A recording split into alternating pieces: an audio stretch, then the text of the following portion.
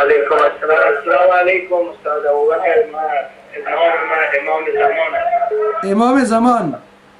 سوال داشتیم که چرا پشتنی رافیزی ها و شیعه ها نماز خواندن اجازه نیست؟ دلیلی که ما داریم چی است؟ صحیح شد انشالله. خودت امام زمانشان هستی دیگه، میفهمی برادر عزیز که چرا نیست. بر صورت ما انشالله جواب میتونم بخیر. السلام علیکم و رحمت الله. و علیکم و رحمت الله و برکاته. مولوی زید تاسو هر ټول همکاران و درانه سلامونه مې کېږي. ډیره مننه الله تعالی ګرانه.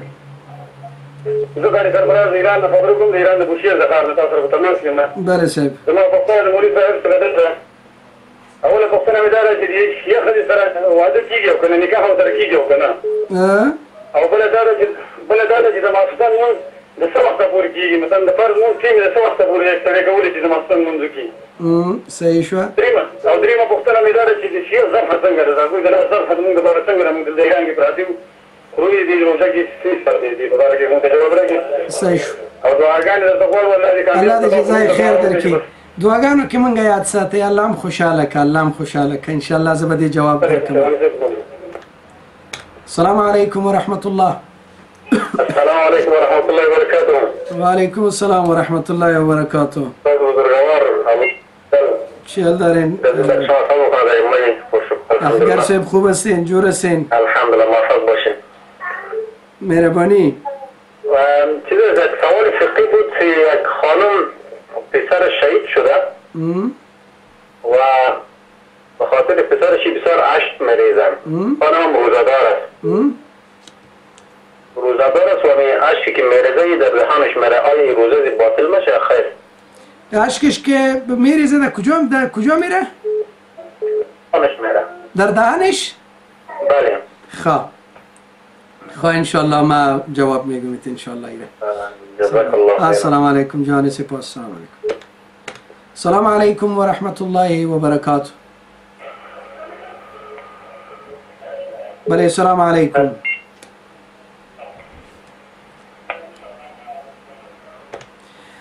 دوستای محترم، اولا امی چند سوال جواب بگویم. برادر ما که گفتن نام ما امام زمان است و چرا نماز خواندن پشت شیعه جواز نداره. دوستای عزیز، برادرای محترم، قبل از نماز، پیش از اینکه آدم نماز بخوانه، برای از او ضرور است که طهارت بگیره و در طهارت 4 چیز فرض است. یعنی 4 چیز ضرور به ضرور است که او را باید آدم انجام بده. یا ایها الذین آمنوا اذا قمتم الى الصلاه، ای آنانی که مؤمن هستین زمانی که برای ادای نماز استاد میشین، فاغسلوا وجوهکم و ایدیکم، روی و دستتان بشوین، وامسحوا برؤوسکم، مسح کنید به سرایتان، و ارجلکم الی الکعبین، و پاهایتان هم تا به جلک بشوین. پاهایتان تا به جلک بشوین. شیعه پای نمیشویه، وضویش نیست. وقتی که یک آدم وضو نداره نماز چطور پشتش میخوانی؟ دوم، این رافیزی ها عقاید داره که او عقیده آلی به پشت یک بدعتی نماز میشه، اما به پشت مشرک و تکفیری نماز نمیشه که تو به پشت از اون نماز میخوانی. به این وجه نماز خواندن به پشت اینا من است، جواز نداره. چرا؟ وضو نداره. آلی یک آدم در حالت جنابت نماز میخوانه، یک آدم وضو نمیگیره، از تشناب برآمده، روی خودشو، دست خودشو، سر خودم مسح کرد، سر پاهم اینم تو یک کشک کرد، پشت از این نماز نمیشه. چرا؟ یک اصل و یک رکن اساسی از پیشش مانده. اما ای که سر قیاس میکنن بر پای، ای عقلا هم قابل قبول نیست، نقلا هم قابل قبول نیست. عقلا خو قابل قبول به این خاطر نیست که سر اینا قیاس میکنن بر پای، پای هر وقت بشویی ای مفیدم است، اما سر هر وقت نمیتونی شستشو کنی. الله به خاطر سر مسره گفته، به خاطر پای شستن گفته. دوم، همیشه در قیاس قاعده ایست که به چیز قریبش او را قیاس میکنی. دست است و ارجلکم نگفته. درست است که او قرائت هم صحیح، به او هم و ارجلکم الی الکعبین، یعنی چی؟ ای پای عطف است بر دست، بناهن نزدیکم است. و دوم ایست که در شستنش و قدر مضایقه هم نیست، اما اگر در هر نماز تو سر می شستی باز مشکلی بود. بناهن الله مس سر گفته و پای شستن است. دوم میگن وامسحوا برؤوسکم و ارجلکم، این قرائتم است. اما مسح دیگه که دست میشویی طبعا دست میزنی یک، روی میشویی مسح لمس میکنی دو، دستار به حساب تا آرنج میشویی لمس میکنی یا نه سه. در هر جا دست خورد، اما اینطور نشه که پای فراموش کنی، با وجود که آب میاندازی باید دستم بزنیش. خب صحیح، بمالی که جای خشک نمانه. دیگر نقل چیست؟ احادیث رسول الله صلی الله علیه و سلم. سیدنا علی رضی الله عنه میگه، سیدنا علی رضی الله عنه و دیگه صحابم راوی این حدیثن که میگه رسول الله صلی الله علیه و سلم به یک جای رفت، مردم وضو کرده بودن، عقبه ها یا پاشنه های پایشان، کروی پایشان خشک مانده بود، دیگه کل پای شسته بود. رسول الله صلی الله علیه و سلم برشان میگه ویل للاعقاب من النار، تباهی است برای اوی افرادی که پاشنه هایشان کروی پایشان خشک میماند. بناهن کسی که مسح میکنه بدون عذر، یکی عذر است، زخم است، نمیتونه که او پای بشویه، مشکل داره، ای پایش تکلیف داره، اگر آب بیاندازه مشکل، سردی بسیار زیاد است و بری پایش مضر واقع میشه آب، میتونه مسح کنه، شریعت او را اجازه داده، او مستثنا است. اما زمانی که وقتی که جور تیار خوب صفا ستره و می کشک میکنه سر پای خودو میره، پشت این نماز نمیشه. بل اتفاق پشت از این نماز نخوانین. قاری صاحب سرفراز الله دی تات جزای خیر در کی او الله دی خوشحال لره لیران نه شیعه سره نکاح څنګه ده، شیعه سره نکاح نکیږي. خلاصه خبره ده، نور پدې کې بحث تم ضرورت نشته ده. شیعه سره نکاح نکیږي. ولا تنكحوا المشركات حتى يؤمنن ولأمة مؤمنة خير من مشركة ولو أعجبكم. بس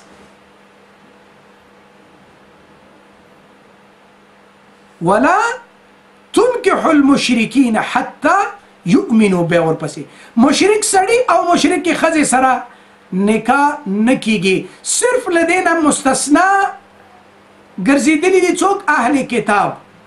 اهل کتاب ښځو سره نکاح جواز لري، اما اولا او بهتره نه ده. او هغه اهل کتاب چې تا سره ستا په ملک کې هلته وي نو که نکاح دې ورسره وکړه مسلمانه به یې کې. ته خو چې دلته په یورپ کې له اهل کتابو سره نکاح کوې نو پوهېږي چې څه در باندې کوي. دلته خو د ښځو حکومت دی، نارینه حکومت نشته. نو بس بیا به دا وي چې بچیم لاړل نو که هر څه درنه ځي. خلاصه خبره نو دلته احتیاط پکار دی. بعضې خلک وایي اهلي کتابو ته اجازه ورکړې، صحیح ده چې ورکړې ده، شریعت خو حالات یې وګوره، بل هغه کوم اهلي کتاب دي. نو دا یې دویمه خبره. دریمه ذبح یې څنګه ده؟ د دوی ذبیحه به هم نه خورې، احتیاط به کوې پکې، ځکه دوی اکثرا ذبیحه چې حلالوي هم هغه په اسم د غیر الله حلالوي، او د غیر الله په اسم باندې د الله نه سوا د بل چا په نوم چې حلال شي. شیخ سید عبدالسلام حفظه الله، شیخ ابو محمد امین الله، همداراز ما په دې اړوند باندې دارالعلوم کراچۍ نه، همداراز د افغاني علماو نه او دارالعلوم حقانیه نه مولانا حسن جان رحمه الله نه، دې ټولو نه ما په دې کې استفتاء کړې وه او په هغې کې لیکلي دي چې د دوی د لاس ذبیحه به نه خورئ، دا به نه خورئ، دا جواز نه لري. نو له دې وجې نه کوشش وکړئ چې په خپله ذبحه وکړئ، دا تاسو ته ښه ده. او یک پسر خانم پسر شهید شده و اشک میریزه و اشکش به دهنش میره، روزش میشکنه؟ نه برادر، روزش نمیشکنه، صرف با انداختن با آمدن اونمو اشک در دهن او اگر یک قطره به اینطور خونست که دهنش غار است از بالا میره راسند دهنش، خب اگر بالفرض و تقدیر به دهنش رفت روزش نمیشکنه ان شاء الله. سلام علیکم و رحمت الله. بله سلام علیکم. سلام، خسته نباشید. مرسی آقا، بفرمایید آقا. میخوام با این آقا صحبت کنم، آقای استاد ابوبکر. مشنوم برادر، بگو. در مورد چی صحبت میکنم؟ فارسی صحبت کنم. سوال داری؟ چیزی گفتنی داری؟ مهربانی بفرما. این در مورد چی صحبت میکنم میخوام بدونم. سوال و جوابه. سوال و جواب درباره چی میخوای صحبت بکنی آقا خودت؟ چی چیز فیوریت و یا امون صحبت دلخواه شماست؟ صحبت دلخواه میخوام ببینم وقتی که پیغمبر صلی الله علیه و آله و سلم وقتی امام علی رو از طرف خودش ولی انتخاب کرد، چرا ابوبکر حق علی رو قطع کردن؟ خب درست؟ همین بود سوالتان؟ بله. خب تشکر. دلیلش چی بوده؟ خب انشالله جواب میگیم بخیر. سلام علیکم و رحمت الله. سلام علیکم و رحمت الله. و علیکم السلام و رحمت الله و برکاته. سلام علیکم. و علیکم السلام و رحمت الله و برکاته. بفرمایید برادر، صدایتان میشنوم. ببخشید مولوی صاحب، یک پرسان داشتم کسی در ماه رمضان تراویح دفانه کنه چه رقم میشه؟ مسجد اینا ازش دور باشه اصلا نتانه برسه. صحیح. انشالله جواب میتون براتون برادر عزیز. تشکر زنده باشید. السلام علیکم و رحمت الله. السلام علیکم و رحمت الله. بله سلام علیکم. آواز اورم برادر، صدایتان میشنویم مهربانی. آواز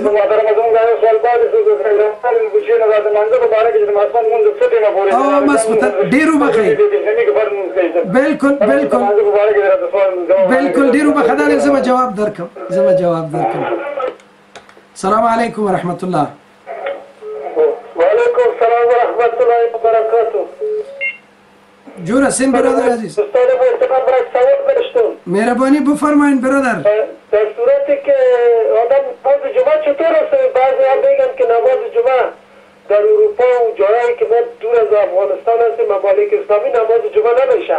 البته این حزب تحریک میگه دیگه خلیفه نباشه نماز جمعه نمیشه. من نمیفهمم که یک دفعه دقیقا خلیفه گیر کنه یک دفعه امام زمان بالاخره زندگی چی خواهد شد؟ انشالله خرمی صاحب جواب خواهید داد بیاری و مرحمت رب الجلیل.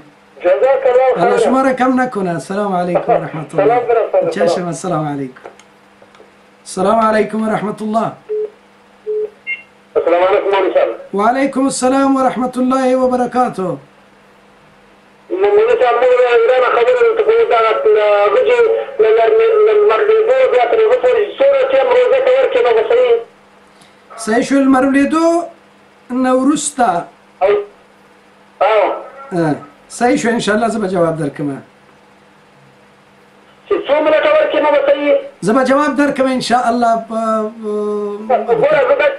بس تكاد دعا إيرانيان يوم خدير وقت وركبي. مو بعد إيران أذان غير ما هو حكي اسمه صورة وقت وخذ التجواب ركبه بس نور وقت ما بعد سيشو الله دي ماشي. السلام عليكم ورحمة الله. السلام عليكم ورحمة الله وبركاته. السلام عليكم ورحمة الله. وعليكم السلام ورحمة الله وبركاته. مهرباني ورورا. أورم آواز ما أورم. السلام عليكم. وعليكم السلام ورحمة الله ورورا مهرباني وكي. مولوی صاحب از برنامه خودتان تشکر میکنم. من از ایران تماس میگیرم. از شما هم تشکر برادر محترم. اهلا و سهلا و خوش آمدین. مهربانی بکنین برادر عزیز. سوالی از شما داشتم که ما قصد داریم بریم افغانستان. بعد اینکه در طول راه این بعد روزه افطار بکنیم یا خیر که در چی وقت؟ مثلا هم چند وقتی بخوایم بریم افغانستان به طول 3-4 روزی بخوایم برسیم اونجا آیا این روزه ما قبول میشد یا اینکه ما افطار بکنیم بعد از اون بگیریم؟ خب یعنی که مسافر هستین؟ بعد سوال دیگه هم داشتیم مزار شریف میگن اونجا وقتی قبرها رفتن مثلا درست نیست. ما قبلا میرفتیم روضه شریف دعا کردن اینا میگه اونجا رفتنش درست نیست. آیا این هم میخواستم بدونم که چی هست؟ انشالله جواب خواهید داد برادر. انشالله. تشکر. خدا نگهدارش. السلام علیکم و رحمت الله. ګران رور له بوشیر نه قاری صاحب چې پوښتنه کړې وه چې د ماسخوتن د مانځه وخت څومره دی او کم وخته پورې دی. ګرانو خویندو او ورونو، نیمه شپه نصف اللیل، نیمه شپې پورې د ماسخوتن د مانځه د فرض وخت دی. دا فرض چې کوم دی 4 رکعته فرض، دا به تر نیمه شپې پورې د دې وخت دی. نیمه شپې نه چې واوښته بیا د ماسخوتن دا فرض وخت قضا دی. البته دا نور آخري مونځ د نبی صلی الله علیه وسلم به اکثرا وتر و وتر به په آخره کې کول، لیکن فرض د نیمه شپې نه وروسته نه دی کړي، بلکې نیمه شپې نه مخکې به تر نیمه شپې پورې به فرض کول. نو د ماسخوتن د مانځه وخت نصف اللیل دی. صحیح حدیث دی په دې اړوند، او دا نشته دی چې ناستي بعضې خلک او سهار پیشنبي مانځه ته چې راپورته شي، نو بیا پیشنبي ته چې راپورته شي نو دلته بیا د ماسخوتن مونځ هم کوي. نه دا مونځ قضا شوی، دا وخت تیر شوی دی. نو هر ملک کې وګورئ چې نور پرېوتو نه تر سهار راختو پورې څو ساعته دي، نیمې کوي. نو تر دې نیمایي پورې د ماسخوتن، یعنې دا د شپې تر نیمایي پورې د ماسخوتن د مانځه وخت دی. دا د ماسخوتن د مانځه وخت. بله دا ده چې دا بل هغه دوست چې پوښتنه کړې وه چې نبی صلی الله علیه وسلم علي رضی الله عنه خپل جانشین کا او دا ولې ابو بکر پې باندې کودتا وکړله، نو په دې اړوند باندې به وروسته خبره وکړم ان شاء الله. خو راځم د بل رو تا گفتن که تراوی در خانه چی حکم داره؟ برادر محترم، اگر مسجد نزدیک باشه، امکانات باشه، تراوی را با جماعت به مسجد برین بخوانین بهتر است. اما اگر در خانه بخوانه، مضایقه و کدام تنگی و مشکلاتی در این نیست. میتونین در خانه جواز داره، تقوا بهتر و برتر است که برین به مسجد بخوانین، برین به اونجا بخوانین دیگه. این طریقش است. چرا؟ نماز با جماعت فضایل هم داره، اونجا با برادران میبینین و در ضمن امو 27 درجه فضیلت هم حاصل میکنین دیگه. ایست برادر محترم ما پرسیده بودن که نماز جمعه در اروپا نمیشه و حزب تحریر میگه. اما شطور گفتن، گفت کجایت، گفتی گردنت چرا کج است؟ گفت کجایم راست است. حزب تحریر چی راستی داره که این گپش چیز باشه؟ حزب تحریر خود یک حزب اشتراکی و یک حزب است که دموکرات و به نام خلافت اینا امت با بیراهه میکشانند، نوجوانا را بسیار خراب ساخته و فقط اونمو عقایدشان است. منشوراتشان ببینین، کتب متعدد ای را ذکر کرده و با اونمو کتب مراجعه بکنین. مثلا امو موسوعة المیسره فی ادیان والمذاهب المعاصره، در اونجا اینا را به شد و مدش با تمام کتابایشان و با تمام عقاید و مسائلشان ذکر کرده که اینا مردم هستند که مثلا زندگی اشتراکی را بالکل جواز میدانند. زن اجنبی را اگر کسی بوسه کرد فرق نداره. اگر کافر پادشاهید بود حق نداری که گپ بزنی، زیر اطاعت کافر هم تو باید هر کاری که برای تو میگم رو بکنی. و علاوه القیاس بسیار مشکلات داره. بناهن این که میای نماز جمعه در اروپا نمیشه. چرا؟ خلیفه وجود نداره. صحیح شد؟ خلیفه وجود نداره. اولش ایست که نماز جمعه نه به نام خلیفه است، این به خاطر خلیفه است، این به خاطر امیر المؤمنین است، این به خاطر الله است. در هر جایی که باشی، نگفته در هیچ جایی از قرآن و سنت رسول الله که تو نماز جمعه را در اینجا بخوان و در اینجا نه. هر جا یا ایها الذین آمنوا اذا نودی للصلاة من یوم الجمعه، زمانی که وقت نماز میشه، نماز جمعه، فاسعوا الی ذکر الله. نگفته که زمانی که آذان داده میشه یا وقت نماز جمعه میشه، در صورتی که خلیفه وجود داشته باشه. چی رقم خلیفه؟ این خلیفه چی رقم میه؟ تو خوشیشتی آرام آرام گپ بزن، خلیفه میه. رسول الله به گپ زدن خلافت آورده بود. رسول الله به گپ زدن یا با جد و جهد. تو خوشیشتی در اروپا خلافت میاری، 5 نفرم نیستی. یعنی که امت به اینمی انواع و اقسام از دین دور میکنه. امروز نماز جمعه نیست، باز دیگر روز خود بگه که اینجا شرایط مهیا نیست، بنابراین نماز نیست، قبله صحیح معلوم نمیشه، نماز نیست. اینجا اوقات کوتاه و دراز میشه، نماز نیست. روزه باز نوبتش میرسه زیادتر از 16 ساعت. دیروز پری روز برای من در مسجد روز جمعه دیروز در نماز جمعه یک برادر گفت در کابل گفت که دکتر صاحب نیازی را دیدم و او برای من گفت که از 16 ساعت که روزه اضافه شد روزه نیست. گفتم میره اول دکتر نیازی نگفتن و اگر گفتم باشه این غلط است گپ که از 16 ساعت اضافه روزه این چیز نیست. من گفتم این گپ غلط است، این اصلا درست نیست. ما فکر نمی کنم که دکتر صاحب نیازی یک قدر ساده باشه که طور یک گپ پیش پا افتاده را بزنه. بنابراین این مردم لاوبالی، مردمایی که اصلا به دین اعتنا ندارن و میخواین بنیاد دین ویران کنن، این گپ از اوناست. دوستای محترم، اولادایتان را متوجه بسازین از این چنین فرقه های گمراهی که به نام اسلام ویران میکنن، چون حزب تحریر و همچون امثال از این اولادتان را نگاه کنین. یک تعداد مردم میگن چی ضرور است که راجع به حزب تحریر تو گپ میزنی. در اوایل هم من گفته بودم، بعضی عقایدشان هم گفت ضرور نبود که ایره میگفت. چرا؟ بشینم که او بنیاد دین ویران کنه و ما عقاید اونا را بیان نکنیم. ظلم است ای از انصاف بدور است. و همچنان برادر ما که گفته بود وقت ما تقریبا 1 ساعت بود امروز، این اینال 5 دقیقه دیگه مانده ای هم ختم میشه.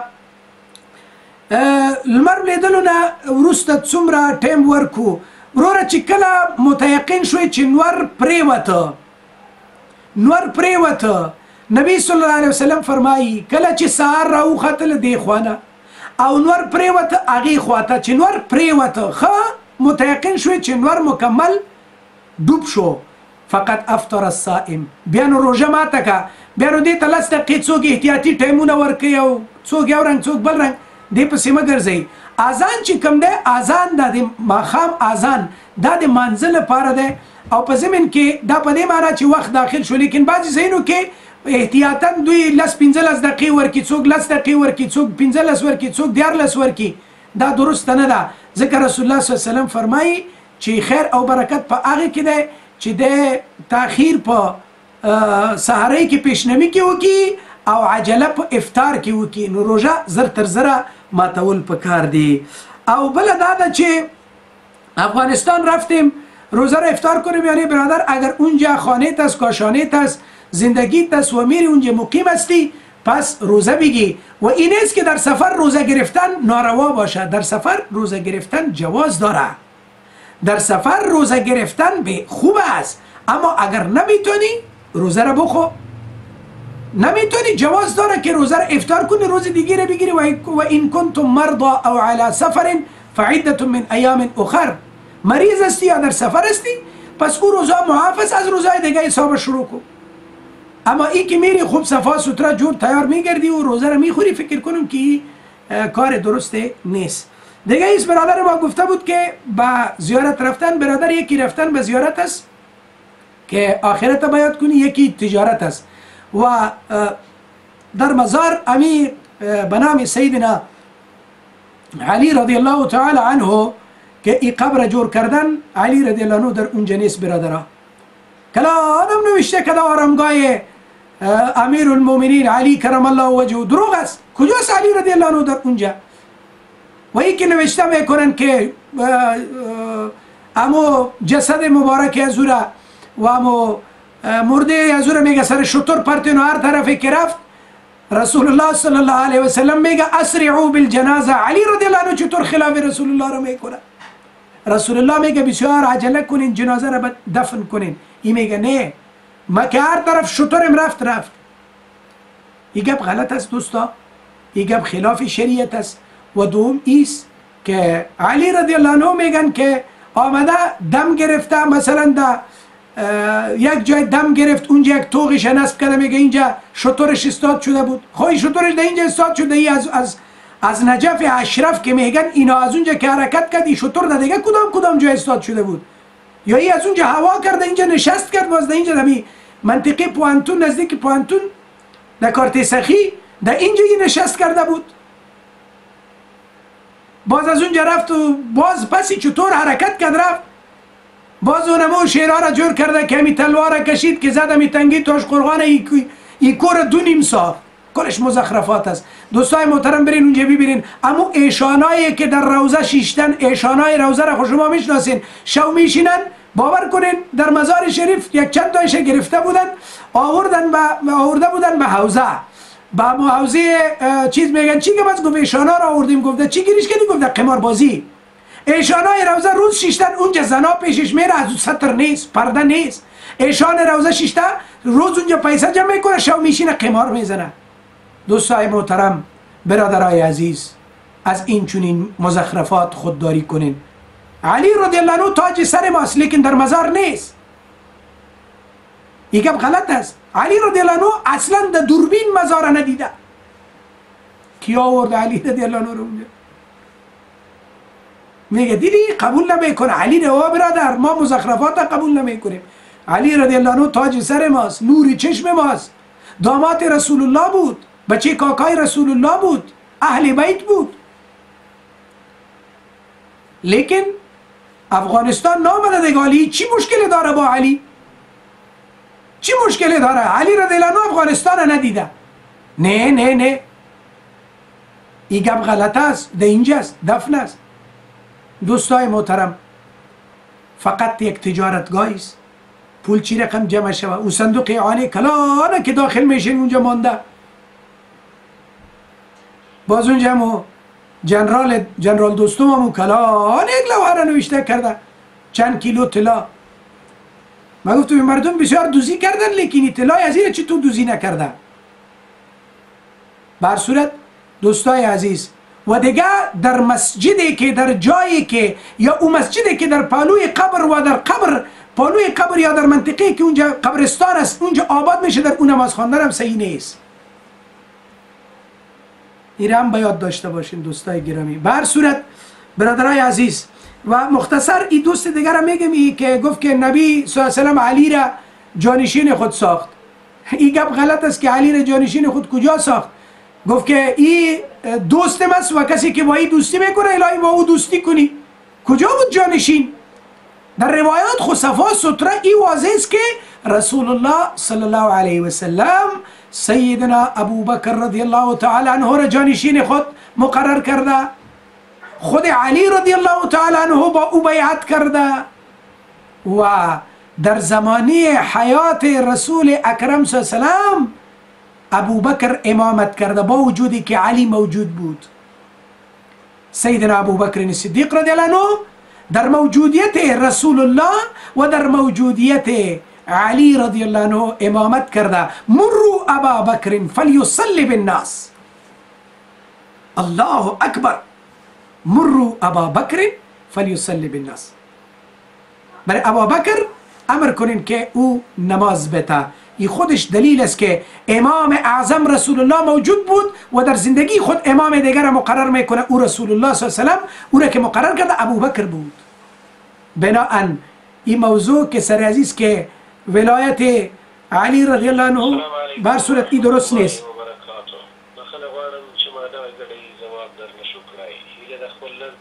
الله سبحانه و تعالی همه توفیق عمل نصیب کنه و ما و شما انشاءالله با هم می باشیم. اگر ممکن بود فردا ساعت بامی وقت ممکن بود انشاءالله 1 ساعت برنامه دیگه هم خواهی داشت و روز دوشنبه ساعت 8 تا به 10 به وقت اروپا انشاءالله پروگرام امروز خود باز در اونجا که درس تفسیر است به پیش خواهی برد.